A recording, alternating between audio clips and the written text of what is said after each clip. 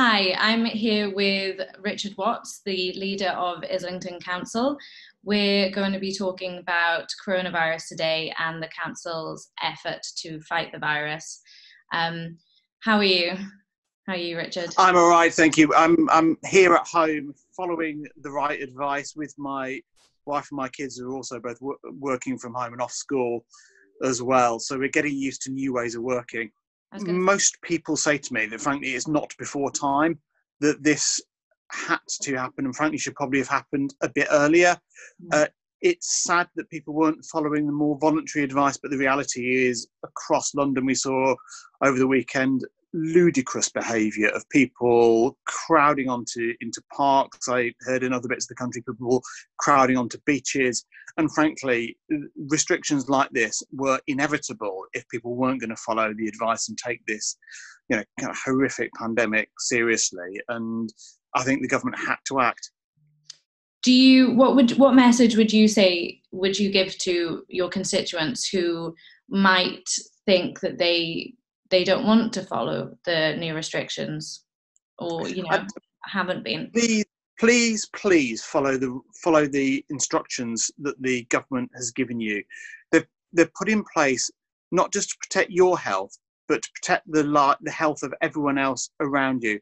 So even for people who are stupid enough to be cavalier about whether they get this potentially fatal disease, they must think about people around them. The average person with this virus gives it to 2.5 other people. And even if they're fit and healthy and they're not worried about it themselves, stupid as I think that is, given that fit and healthy people do get very ill with this at times, think about who else they might pass it on to, and to stick to the rules. I mean, these are the most draconian set of rules that any government has ever introduced. They're actually tighter than a lot of the rules that were introduced during the Second World War. And I, as a Labour politician, would never thought I'd be in the position of kind of welcoming such a tight, crackdown by a right-wing Tory government. But the fact that this kind of is beyond any kind of party political consideration, is beyond left and right. This is about how we protect our country from the nasty,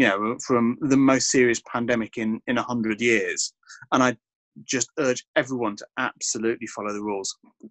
One of the things about this crisis is that local councils are emerging as the fourth emergency service in dealing with people. And the government has been quite clear from the beginning that it expected social care to pick up the burden of both treating quite a lot of vulnerable people who weren't that seriously ill, but also to do a massive amount of work to help people out of hospitals who didn't have coronavirus, in order to free up hospital beds for the incoming tsunami of people who are suffering serious cases of coronavirus.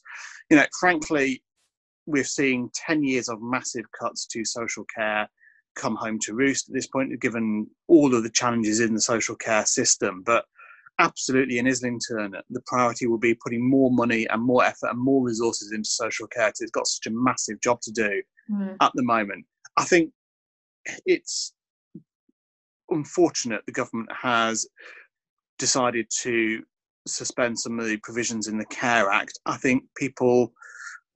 I don't think it's necessary. I think people would completely understand if things like their annual assessment was a bit delayed, because all of the social workers were working on coronavirus related issues. And I think it's sending kind of unfortunate signals to suspend that legislation.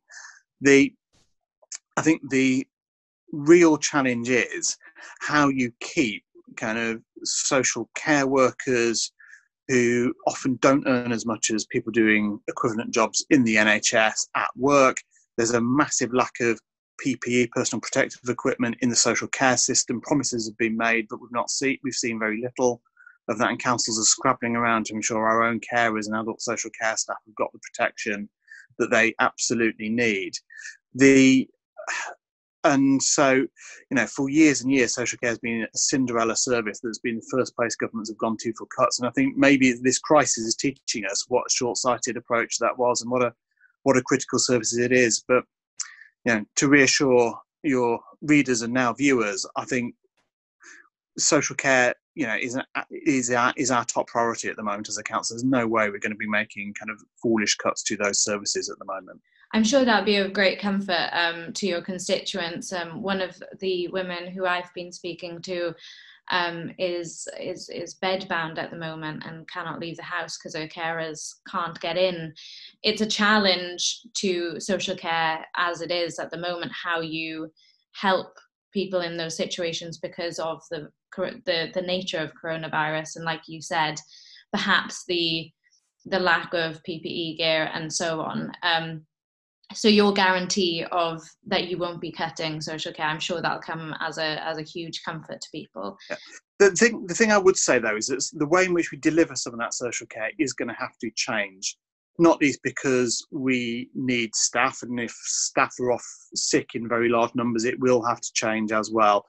And again, if anyone is worried either about their own situation or about that of a relative or neighbour, please do call us on the We Are Islington number, which is 0207 527 8222. That's 0207 527 8222, because that gets you not just into getting kind of voluntary support, into getting some food and some medicines picked up for vulnerable people. It also gets people into our much more kind of higher levels of need adult social care services as well. And so if people are worried, it's far better just to pick up the phone and work with us to try to manage that rather than people to suffer in silence. Mm. And that leads me on to what the council is doing currently to tackle coronavirus. Can you give us more of an idea about what you're doing specifically? Sure. Coronavirus is now totally dominating the work of the council. We're pretty much stopping all non-coronavirus related work now, because given the scale of this national crisis, it would be, kind of crass to carry, feels crass just to carry on routine business. We simply don't have the resources to do that, given the demands of this pandemic. So the big chunks of work are around carrying on delivering core council services, so making sure we don't see kind of pile-ups of refuse and other things that would contribute to unsanitary conditions in a borough as densely populated as Islington. So carrying on core council services is really important. And just as an aside on that, I just want to pay massive tribute to all of the council staff who still come into work, who are working from home. We've got relatively low levels of sickness compared to other public bodies I read about, and that's just a massive tribute, I think, to the dedication and hard work and the good sense of our workforce.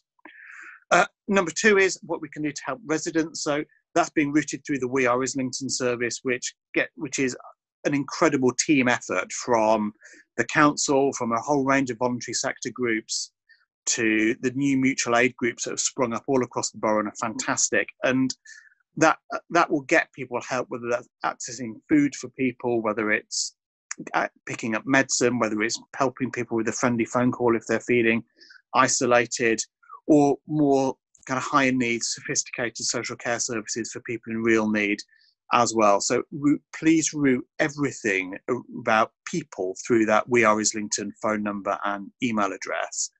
And finally, we're putting in place now, we've finally got the information from governments, a package of support for businesses.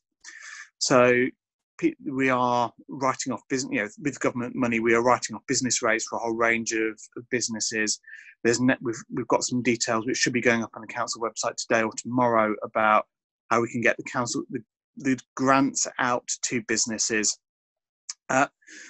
It's an immensely tough time for businesses across our borough, and my heart goes out to a lot of people who are, whose jobs are at risk or who've invested in the business and it's now struggling because of this crisis. And so that communications to business is now an urgent priority now, to get that out, to make sure that businesses are taking sensible decisions to not sack people, to try and keep going and understand the level of support that's out there for them.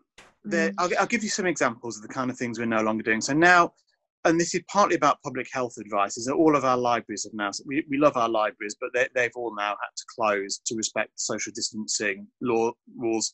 Same about youth clubs, same about our adult day centres, and because it would be incredibly foolish to carry on running day centre services for really vulnerable people where social distancing couldn't be enforced. And there's a whole range of other kind of more behind the scenes services as well.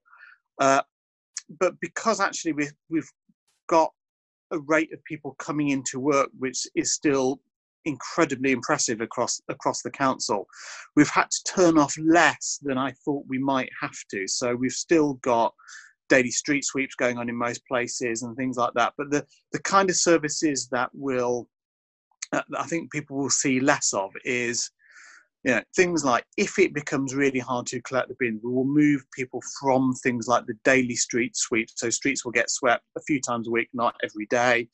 We'll stop doing some of the kind of big bulky waste collection and a whole range of other kind of services like that people will see a bit less often. One thing I should say is, as of yesterday, the household waste recycling centre in Hornsey Street was now closed in order to prioritise kind of getting the refuse that people collect picked up and sent over to where it's disposed of in Enfield. And so we are going to see kind of more services, I think, be delivered more sparsely and a few more turned off as staff sickness increases. But I'd urge people to keep an eye on the council website, because the coronavirus section of the website is where all of those services will be listed. So people will have a very good idea about what public-facing stuff isn't happening. What would you say to people? There might be people who feel that their home isn't the right place for them all the time. There might be situations of domestic violence in particular. What would you say to people who don't feel like their home is safe, but they're being told to stay there? Is there any advice that you can offer them? I am really worried about seeing an increase in domestic violence, which we know is already a big issue in Islington. The council has just invested a lot of new money in trying to support the victims of domestic violence. And I think the advice I would say is, if you can find a safe way of doing it, please tell us, and there will still be services there to help. So in understanding that we are likely to see an increase in domestic violence as families are trapped together, often, as you say, in really small flats. There's thousands of families in Islington who are desperately overcrowded, and